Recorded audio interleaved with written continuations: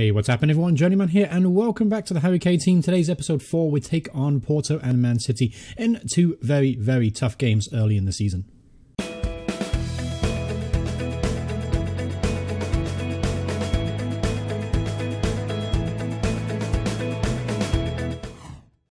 And once again, everyone, welcome back to the Harry Kane team. This is episode 4. Today we take on Porto in the Champions League opening day game, and when we take on Man City in the Premier League. So there's been no games in between the last episode and this one today. So without further ado, let's jump straight into the team news for the game against Porto. So we're pretty much going to pretty much lead with the same side that beat Manchester United last time out 2-1. Son keeps his place in the team despite a very, very mediocre display. And I've also made some changes as well to the set pieces.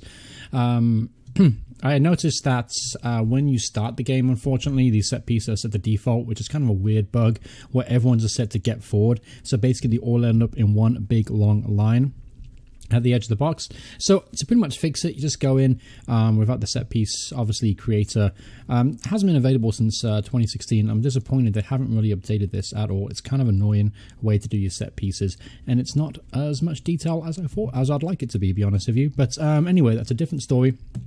For a different day. So anyway, I fixed the set pieces, so that should give us a little bit of a competitive edge over Porto. So let's take a look at our opposition today. Obviously led by Sergio Conceição, the former winger. I think it was a winger back in the time. They're going to be about Iker Casillas today.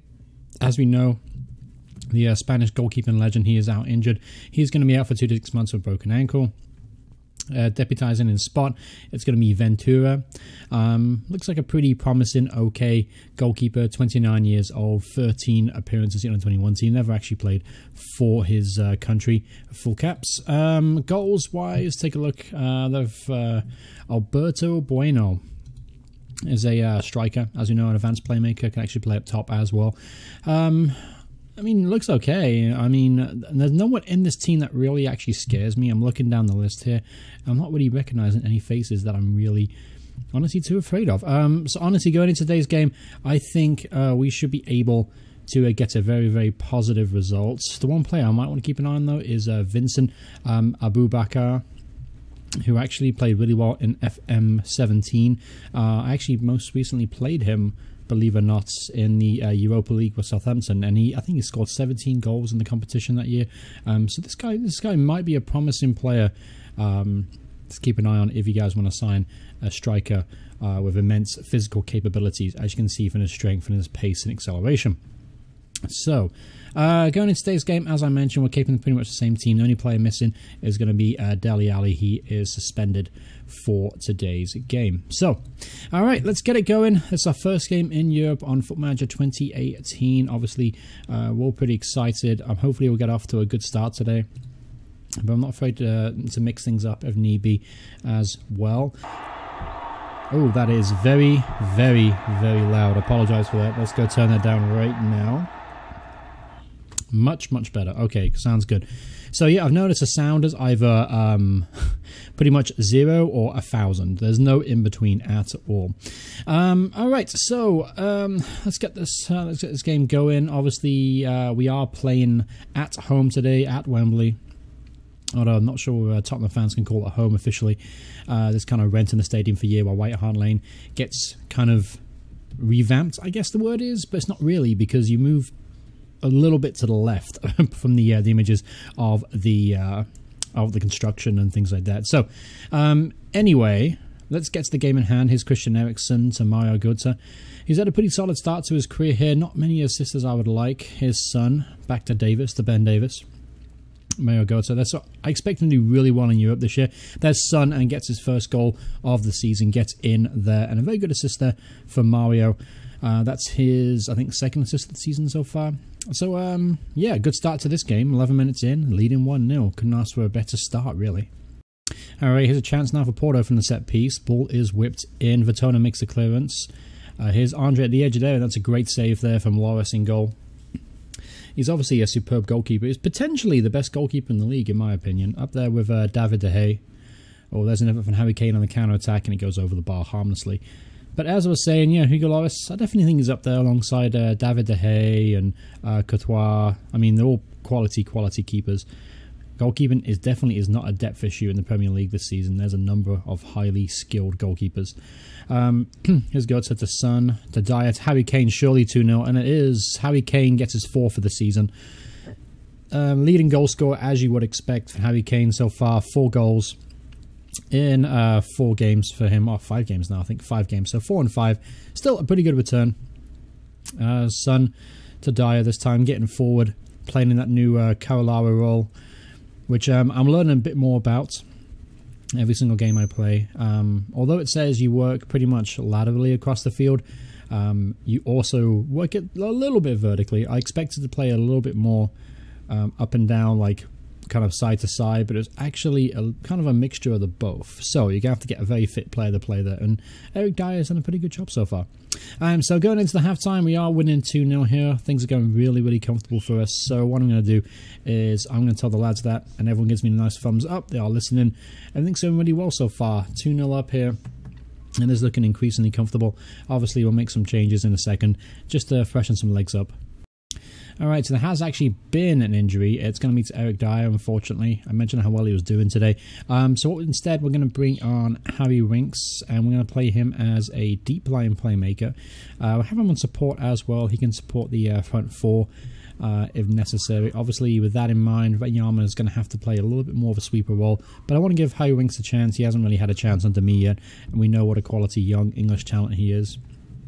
So if anything, we could sell him for like, I don't know, £60 million in the future just because he's English. Because we all know how grossly overpaid or overvalued English players are. Alright, so make a quick change here. Ericsson, honestly, he's been poor and his condition's getting worse every game. So here we go. Dembele's going to come in there. He can play as an advanced playmaker. That works out for everyone. Ben Davis also picked up a knock today. So we're going to bring on Davison Sanchez, and we'll move Vertonghen to play left back. So yeah, that looks nice. We'll do that, and we'll just see out the rest of this game, be honest with you, because there's not much happened in the second half whatsoever. In fact, here is the first highlight right on cue. Maxi to Corona. Corona can tackle there for Vertonghen, and they'll play it left back. Goetze to Dembele. Dembele to Son.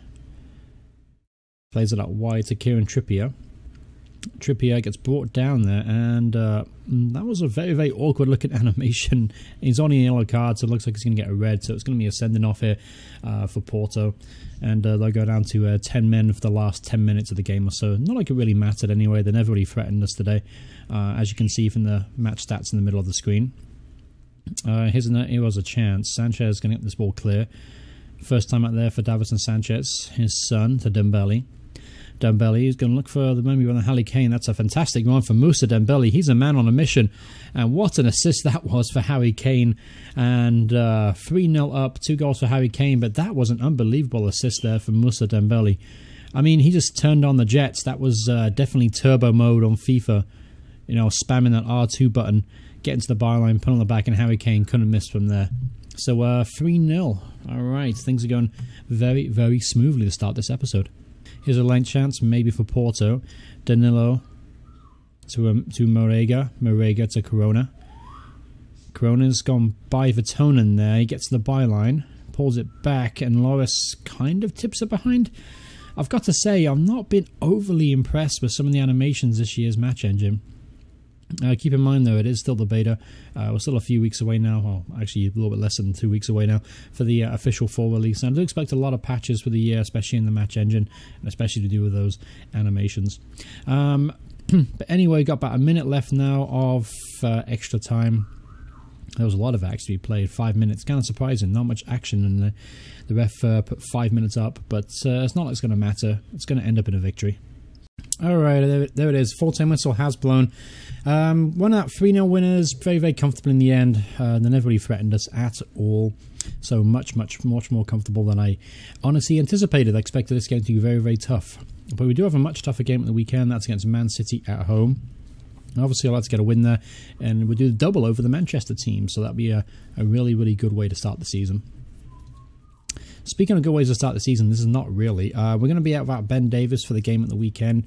He's going to be out 4 to 6 days. That puts a little bit of a conundrum because we don't have Danny Rose yet back from injury.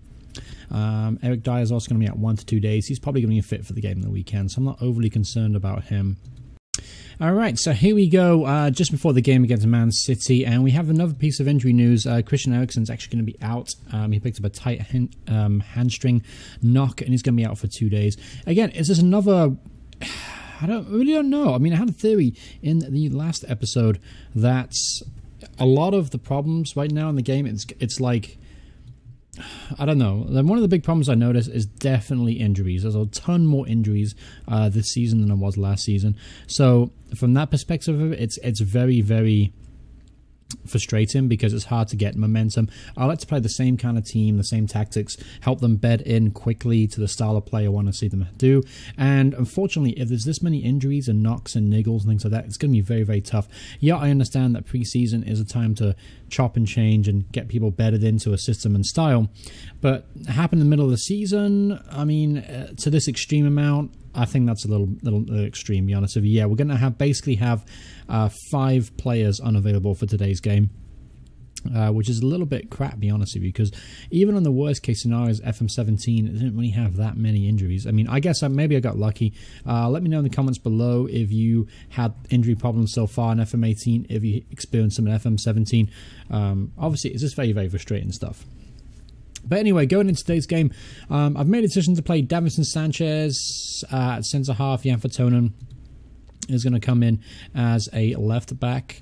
Then Moussa Dembele is going to come in for Eric Dyer, who unfortunately is going to be out despite being at full training. He's still recovering from that injury midweek. The rest of the team essentially remains the same. Dele Alli obviously comes in also for Christian Eriksen as well. It's a very like-for-like change there, and it shouldn't really change the day-to-day operations. So, going up against Man City, they're currently 5th in the table. We are 6th. Take a look at the league table before we kick off today's game. They're above us in goal difference right now. Obviously, it's only 4 games in, so not much to talk about in that regards, but still, it's going to be a very tough game, I expect. I expect Man City to come out flying against us. They're going to want to get a win because they probably see us, or view us at least, as a title contender, and they're going to want to try and get 3 points away from home today.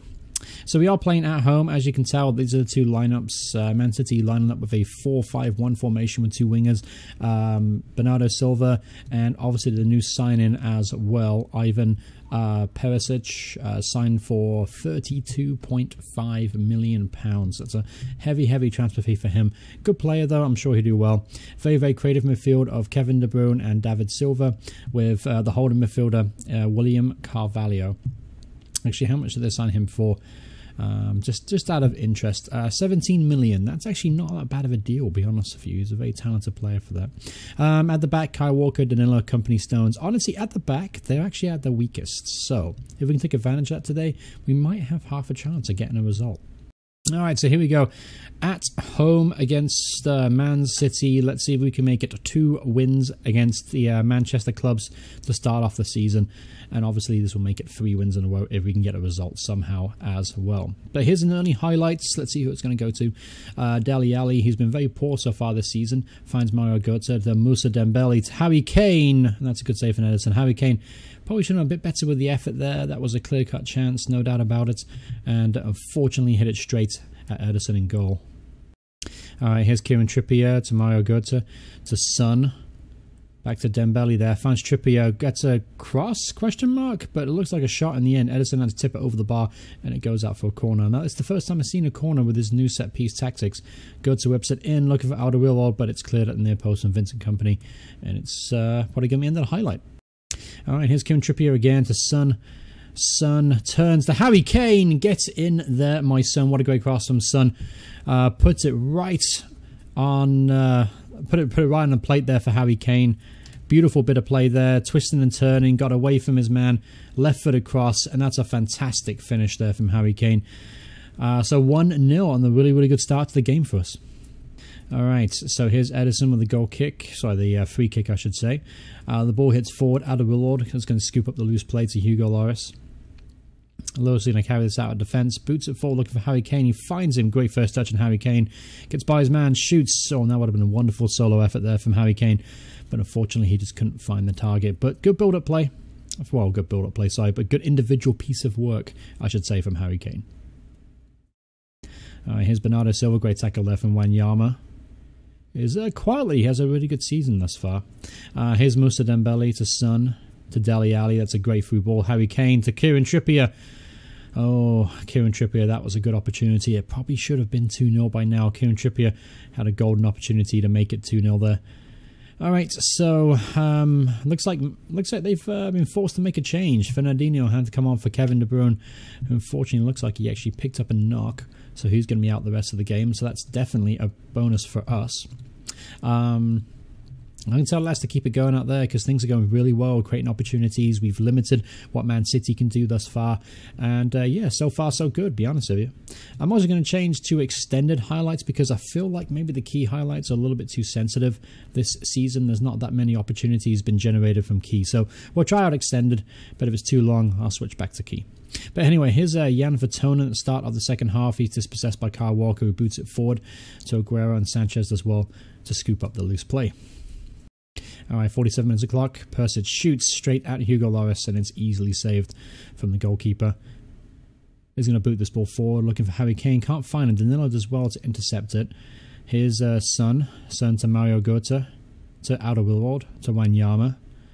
Here's Dembele again to Super Mario. Let's see what he can do here. Finds Moussa Dembele.